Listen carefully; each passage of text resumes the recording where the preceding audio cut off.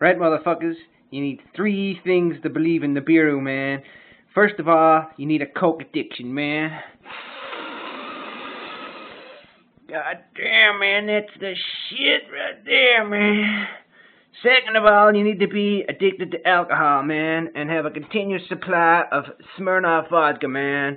You need to live close to a liquor store for that shit, man. And third, you need a gun, motherfucker, so you can kill yourself nice and quick before Nibiru hits in 2012. With these 3 things, you'll pretty much not need anything else.